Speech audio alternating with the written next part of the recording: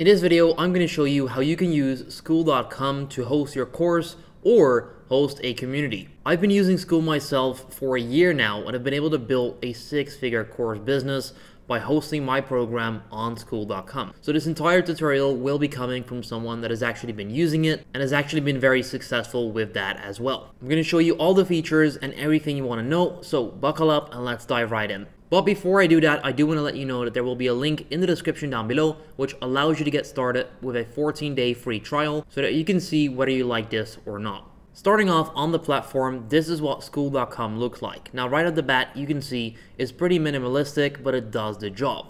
Compared to Facebook groups or any other platform, this is very user-friendly and is easy to use. Right now, I want to show you all the features, starting off with the Community tab. Now, community is very, very important on Skool.com. It's one of the main selling points, and they've made that very clear.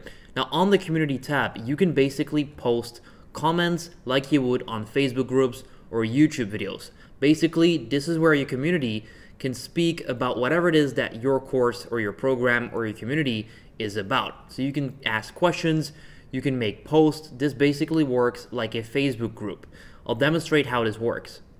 Right there, you'll see write something, and then there you go. So, for example, let's say that I've had a fantastic day on my YouTube channel. What I can do is write a post.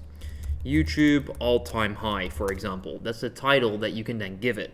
Your community members can then write something right there.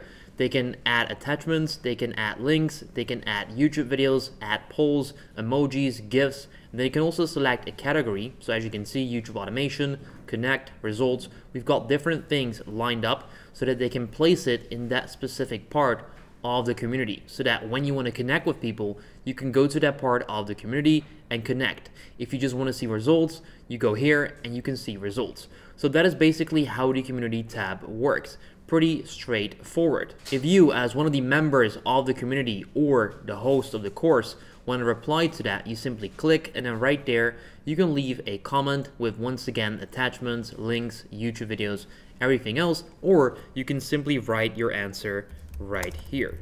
Then click comment, and that will then be done. So the Community tab is extremely user-friendly and pretty straightforward to use. Then we've got the Classroom. Now this is where you can host your video content. As you can see, I've got a few courses lined up in my community.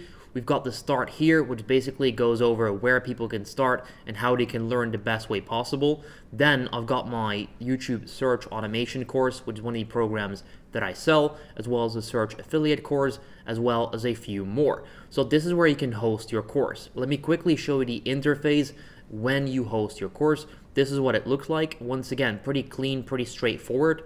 On the left hand side, you've got your modules, and then within the modules, you've got your lessons. So I've got module 1, which in my case is called the fundamental phase, and then I've got lesson number 1, understanding the format. Now this is just my program. Whatever you want to decide for your titles, everything else, you can do that through Skool. So this is what it looks like. You can display this in 1080p. They've got the feature where you can speed up the video as well, which is pretty straightforward.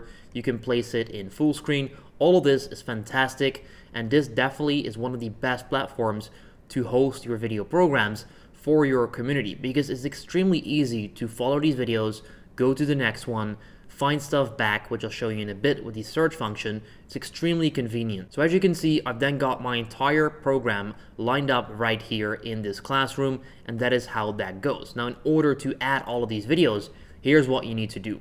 So you need to go to Classroom. You can then click on New Course. You can then give this a name, description, and you can actually create it. Because this is my actual company, I'm not going to create one now, but I'll show you how you can customize it by going to one of the current ones that I already have set up. But know that you can set it up right here, click on add, it will then be created. After it's created, it will show up right here. For example, if I click on this one, in order to add content to this specific course, you click on these three dots right here. You can then click on edit course if you want to change something, but what you want to do is click add module, just like that. It then says new module. You can then click on this pen icon so that you can change the name.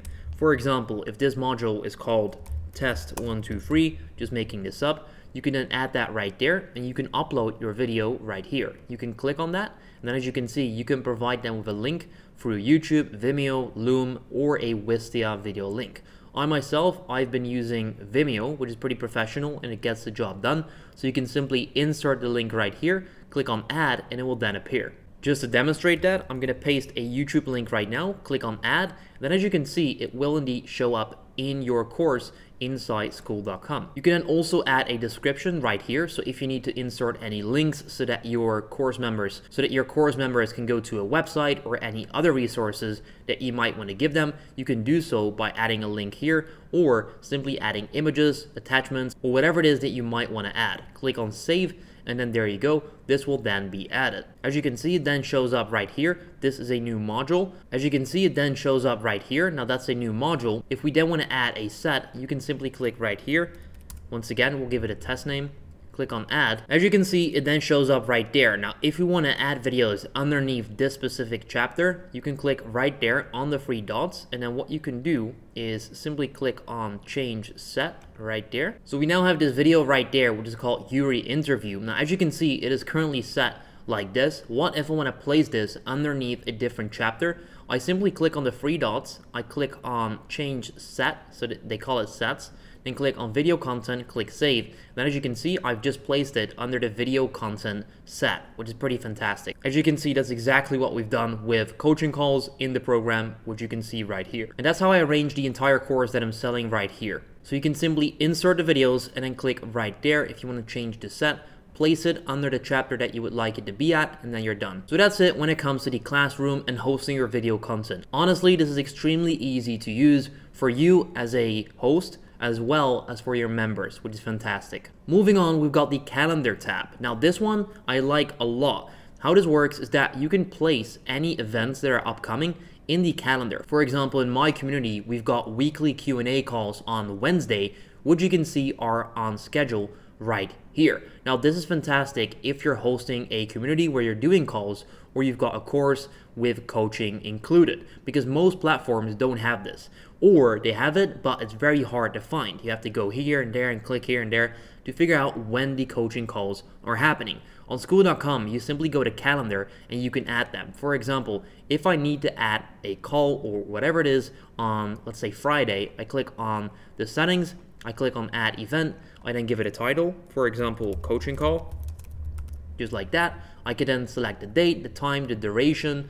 I can add a description about what's happening, and I click on add, and then there you go. That is how easy that is. You can also choose to remind members by email one day before the event so that you can make sure that a lot of people show up. This is a feature that's extremely underrated that a lot of other companies like Skool.com do not have. So Skool.com is definitely great for that. Then we've got members. Now this is simply where you can see all of the members inside your Skool community. You can see their profile as well as their description. Pretty straightforward, not that interesting. And then we've got leaderboards. Now this is pretty cool because Skool.com has kind of introduced the gamification to these course hosting platforms. Basically what this is that they've introduced levels, which you can see right here, level 1, 2, 3, and that continues to go on. You can decide these yourself, so you can give the names to these levels yourself, and then people inside your community can move up the ranks and achieve the best rank possible.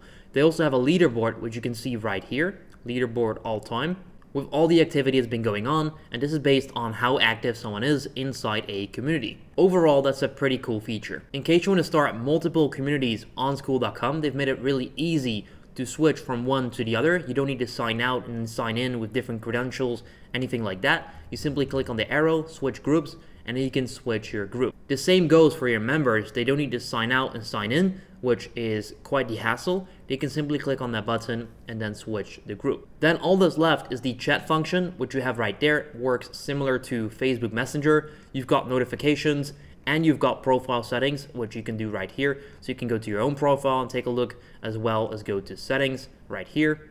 And then you've got your account, password, notifications, and the other features that I've already shown you.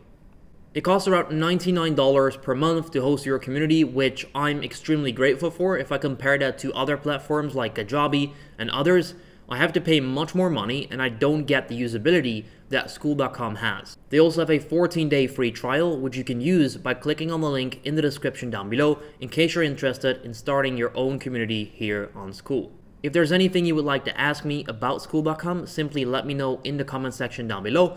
If you want more resources such as my full review video, as well as a complete course on how to run your community within Skool, check out the links in the description down below. Leave a like on the video if this helped you out, and then I'll see you next time.